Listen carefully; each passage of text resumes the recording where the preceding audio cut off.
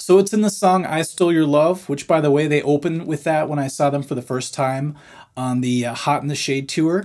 And Bruce Kulick, who was in the band at the time, was playing the solo. And I actually contacted him and I said, okay, after I do this video, I'm going to see if I can get a guitar lesson with him and see if he has any tips for me, even though I think I have it figured out, but we'll see. So I love the song I Stole Your Love, and I found out that the first half is actually Paul Stanley playing, and the second half is Ace, and you can kind of tell when you listen to it. So here's Paul's part.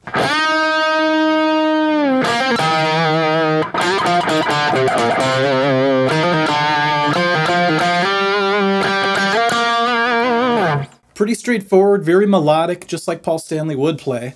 He's a very melodic dude. Okay, now we get to the Ace part. You can kind of hear it right off the bat with these half-step pre-bends. All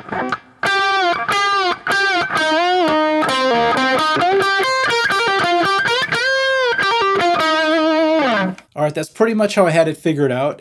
And now, here is the lick that gave me so much trouble. I'm going to play it slow first of all, and I want you to try it with me. I'll put the tab up on the screen.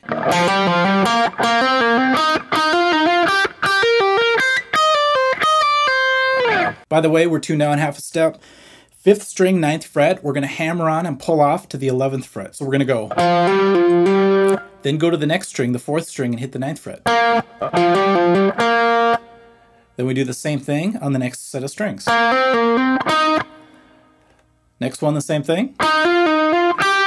Final one, we're going to reach up because we're staying in pentatonic here. And then just do some of these pull-offs. All right, it doesn't seem that hard, does it? Slow is doable. Let's speed it up by a little bit. So we're going to go 2, 3, 4.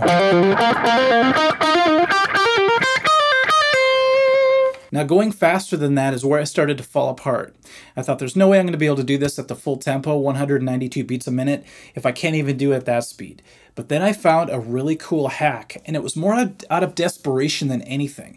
I think I was flustered a little bit and frustrated, so I actually kind of reverted to this old thing I used to do where I would rest the pick on the string, which kind of makes things staccato, but it made it playable. So check this out. I don't know why this works for me, but it does.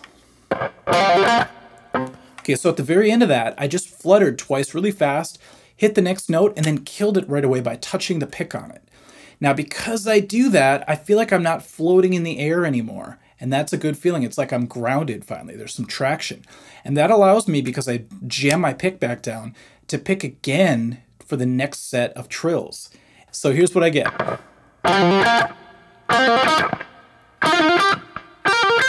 So here's 192.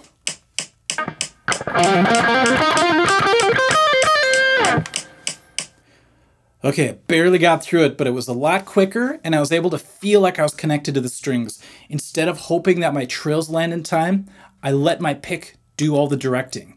Let's put it to the actual track and see what it sounds like.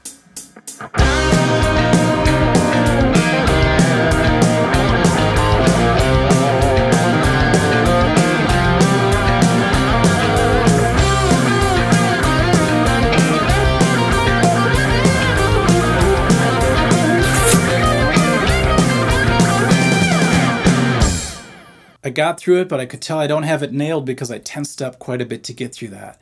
But at least that little microscopic hack that I developed is getting me through at full speed. So I guess we'll see you guys after the Bruce Kulick lesson, and I'll show you what happens. All right, thanks for watching.